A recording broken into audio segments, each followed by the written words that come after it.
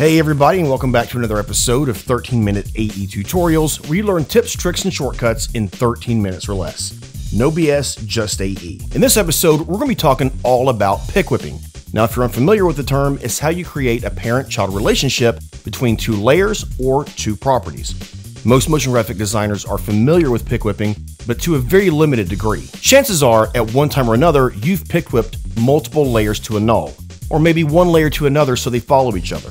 But there's a lot more to pickwhipping than you may realize.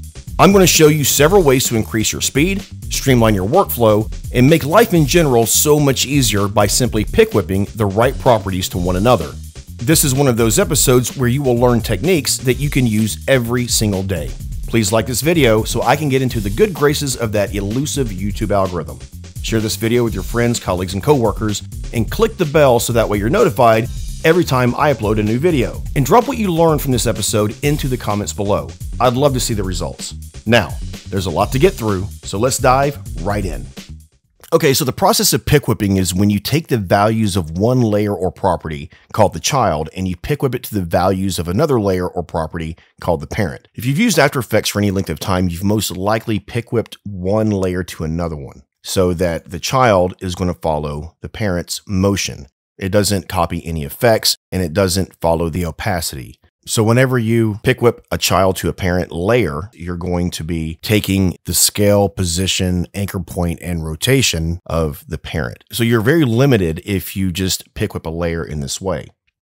Or maybe you've added a null, and then you pickwhip both layers to the null, which would basically make the null the parent and the icons the children. So those are the most basic and common ways that you can pickwhip a layer to another layer or a layer to a null. And you may think that the concept of pickwhipping is super basic, and in some respects you'd be correct. One layer of property takes on some value of another layer or property. But there are things you can do to really make this relationship work to your advantage in a much more complex way, especially when you start to add more expressions to the pickwhip expression. Now notice if you pickwhip one layer to the next and you hit EE, you get no expression. And that's because we're telling this layer to follow that layer. However, if you start to pickwhip properties, say for example, opacity, if we click EE to get our expression, we see now we have an expression on this property. So whenever you start to pickwhip specific properties, that's when you can really take advantage of the process of pickwhipping. You can come up with some really cool things. I'm going to show you a few examples where doing this could really work to your advantage and save you from having to create a lot of keyframes or taking time to get values to the precise location where they need to be by simply adding mathematical expressions to pickwhip expressions. And the first one we can actually do is for opacity. Now that we've pickwhipped this opacity from layer 1 to layer 2, if we lower our parent opacity, the child follows. So what if we wanted our opacity on layer 1 to be the exact opposite of the opacity on layer 2? Well, if you come to the end of this expression and you type times -1, as you can see, it's not going to have the effect that we want because basically it's saying 100 times -1. Whenever you pickwhip these properties, just keep in mind that you're taking the value of a certain property and you're using that in a mathematical way. What you can do is now you can add 100. And so now if you watch as you manipulate the opacity of the parent, the child reacts in an opposite way. And you may need something like this in one of your projects. And it's just like a really cool way to kind of take advantage of pickwhipping and get some effects that you're like really looking for. So let's go through a few more examples real quick. I'm going to get rid of these shape layers and let's just go ahead and add in a shape layer and we're going to make that an ellipse and we're going to give that a fill. Okay, maybe we'll make this a little bit larger. And then let's duplicate that. Close these up. So now if we hit P on our keyboard, we have our position. If we just pickwhip our position, nothing really happens. And the thing about this that you need to keep in mind, I'm going to make this a different color, is that whenever you pickwhip position, it's just copying the same exact position. So it's putting it on top of the parent. One thing you can do is you can separate the dimensions. And now say maybe you want to pickwhip just the X position. So now you have control over the Y. You can go in the opposite direction and pickwhip the Y position. So now you have control over the X. And then these will always stay together on the Y axis. So that's one way you can pickwhip position, but I'm going to do something a little bit different. I'm going to put these dimensions back. And so now let's open up these and we want to go into our contents and to our ellipse path. Again, I'm going to pull up position. If you notice our position on these layers are 960 by 540. That's the relative location of our object to the comp. This comp is 1920 by 1080. So 960 by 540 is the center point. Well, inside of shape layer paths, notice our position is 0, 0. This position of this ellipse path is 0 pixels from our layer. So the ellipse path is relative to the layer is relative to the comp. And that's an important distinction to make, because now that we have these values for position set at 0, 0, we can actually do some really cool things with this. And I'm just going to pick whip my position on layer 1 ellipse path to the ellipse path of layer 2. And then I'm going to open up our position here, and we're going to add in times -1. So now watch what happens whenever I start to manipulate the position of this ellipse path. So as I move down, notice they move in opposite directions. And that's true on both X and Y. So maybe you have an animation, for example, where you need 2 dots to be going in opposite directions. So what you can do is move these like that. And these will always be the exact opposite position in your comp. Let's make these easy ease. And then if you Alt or Option click on position of your parent layer and type in loop out, and we'll add in a loop out expression. So like maybe you want to add in like a blur. So this is one of those situations where pick whipping the position of an ellipse path, adding times -1 can really yield some cool results. Okay, so let's go over another example. I'm going to create a gear. I'm going to go up to my effects panel, and I've already created a preset for a gear. The way that this works is you just double click on the preset. You don't have to even add a shape layer. It adds it for you. And now let's duplicate this, and I'm going to pull up my position, scale, and rotation. So first I'm just going to offset this. I'm not going to pick whip this position. What I'm going to do is I'm going to pick whip my scale down to this scale. If we open that up, if we type in times 0.5, or you can do divided by 2, it's going to make our child gear half the size. And then I want to pick up the rotation of 1 down to 2. Let's add in an expression on this rotation on the parent layer. We'll say time times 100. And if we play it back, we see how they turn. Now, if you've ever done an animation like this, you know you want the smaller gear to move in the opposite direction. Go to this rotation on the child layer and type in times -2. A smaller gear is going to move twice as fast. And maybe we'll offset that a little bit better so it fits in better. So something kind of like that.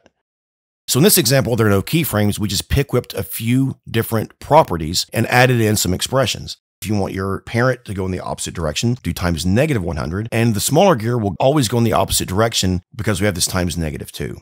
Duplicate the smaller one, open up our expressions by EE, multiply this times 2 to make it bigger. And then I'm going to pull up my position so that way I can pull this over. So maybe we have something like this. And now we need this rotation to go half as fast, times -0.5. And we're going negative again because this is going to be relative to our parent here. So now if you play that back, you see how our larger gear is always going to be twice as slow. So you can get a very accurate rendition of how gears animate just by parenting a few properties and adding in these mathematical expressions.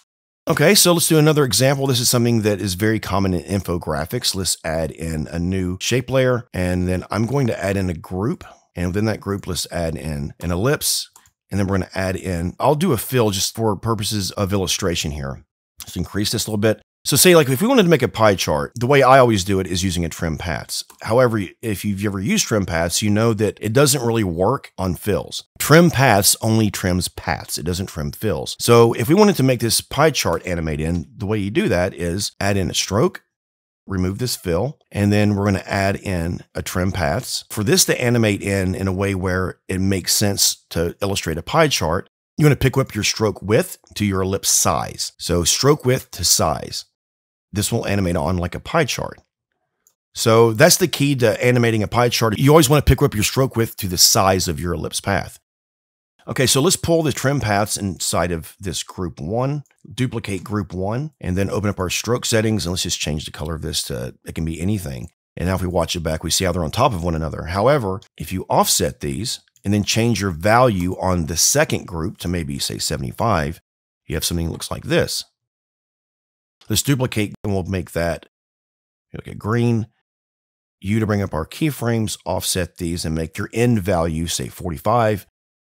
You can add a lot of these in. The key to this animation is that you want to make sure that you're pick whipping your stroke width to your ellipse path size.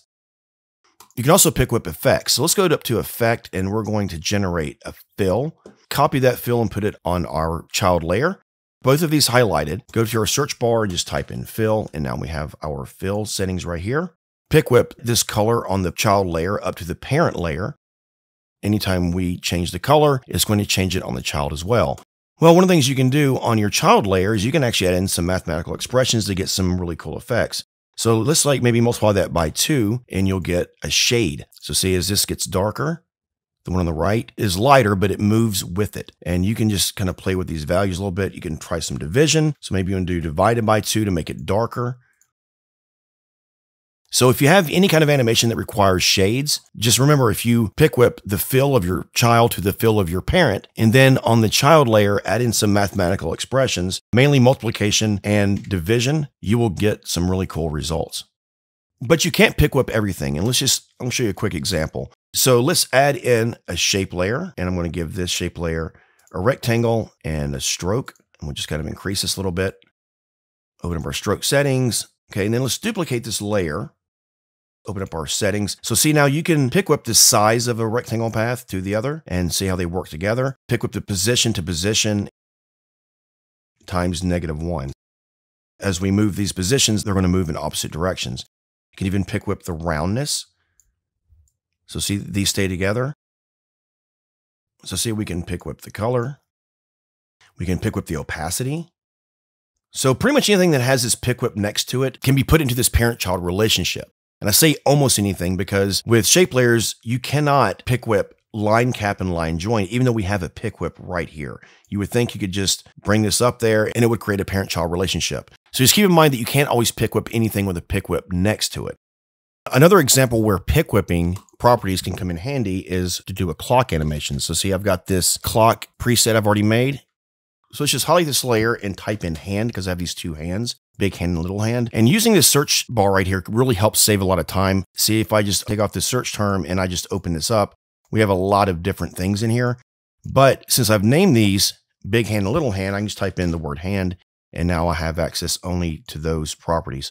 Pick whip our little hand rotation up to our big hand. And then let's put an expression on our big hand for time times 200. And then we know that our little hand has to go a lot slower. And there are 12 hours in a clock. So we'll just come in here and type in divided by 12. If we play it back, we see that the hands are going to move the way they're supposed to move.